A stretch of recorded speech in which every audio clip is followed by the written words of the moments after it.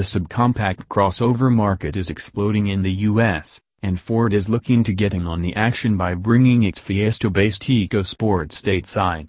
The tiny crossover, which has been on sale in other markets around the world since 2003, gets a facelift for its US debut ahead of the LA Auto Show.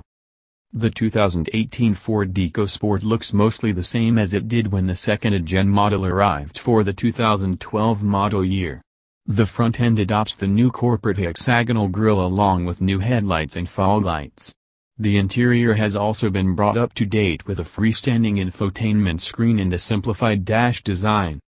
The EcoSport will be offered in 4 trim levels: S, SE, SES, and Titanium. Buyers will have a choice between 2 powertrains, the 1.0-liter turbocharged EcoBoost i3 or a 2.0-liter naturally aspirated i4.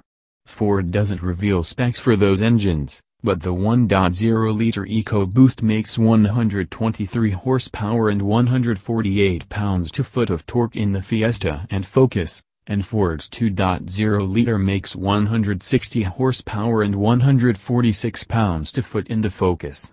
Both engines are backed by a 6-speed automatic transmission. Models equipped with the 2.0-liter come standard with all-wheel drive. SES models feature all-wheel drive, a sport-tuned suspension, and unique styling cues such as copper interior accents. To appeal to millennials, the Ford EcoSport will be offered in 10 exterior colors and will have 7 interior ambient light choices. The EcoSport will also offer a Ford-exclusive 675-watt B&O Play audio system by Harman, which features 10 speakers, including door-mounted tweeters and a rear subwoofer. The EcoSport will also offer Sync 3 infotainment and Apple CarPlay and Android Auto smartphone integration. With Ford Pass, drivers can locate, start, lock, and unlock their vehicle from their phone.